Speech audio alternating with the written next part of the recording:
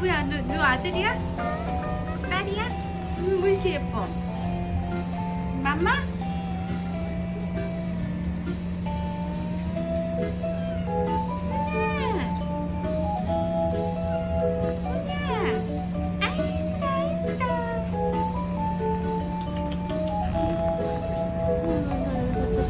우리 애기 손이 다쳤어. 이게 사람을 늘 조심해야 돼. 양이 기다려봐. 떼나려졌어. 아가 일로와.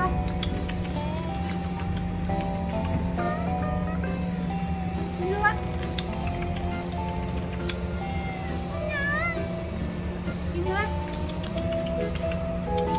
언니가 비켜줄게. 먹어. 이리 와서. 먹어. 두부야.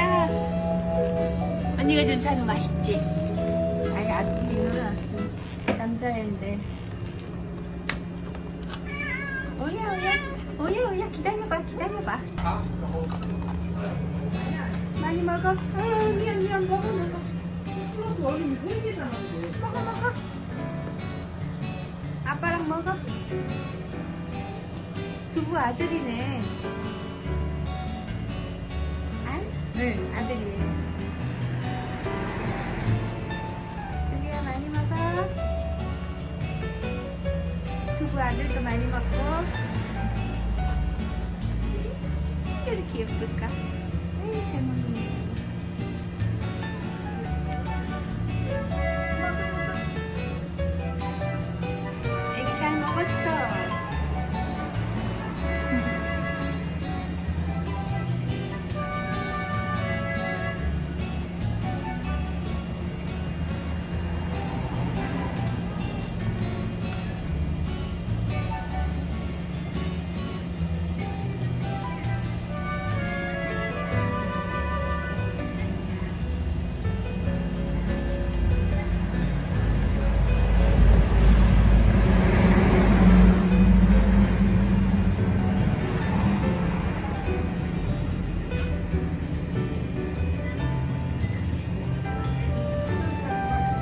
잘 먹었죠?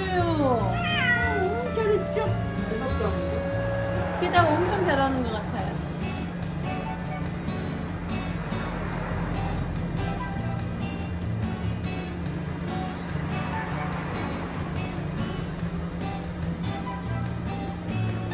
얘가 집사를 간택을 한 거예요. 여기는 집사가 잘 돌봐줄지 알았나봐요. 아이, 예쁘다. 왔죠요. 언니 저번주에 왔었지? 누나지? 아니지. 아무렴 왔더니. 이쁘다. 근데 얘가 깔끔하게 생겼어. 얘가 두상이 커가지고 커요. 골격 자체가 엄청 예뻐요. 우리 세상에서 가장 예쁜 노란 고양이. 빵빵빵빵빵빵.